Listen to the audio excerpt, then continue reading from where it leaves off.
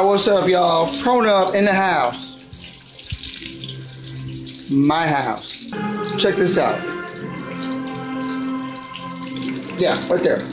Alright, so you got these splatter screens. Cook something, look at all that.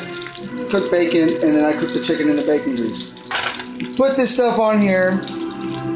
You keep the stuff from, yeah, my stove is dirty as hell. It doesn't do me a lot of good. But you keep that crap from squirting everywhere. And then you're done, right? You go on with your deal. Well, look at that. Look at that sucker dripping with grease. This thing serves more than one purpose. Take these.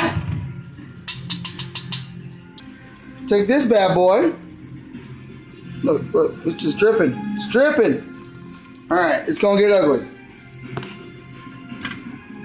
Put that bad boy back on the pan where it was keeping the stuff from coming out. Drop this baby right on there and let it sit there for a couple of minutes. No need for soaking. No need for greasing up your bread. No need for anything. But just let this bad boy rest. You should always let your meat rest.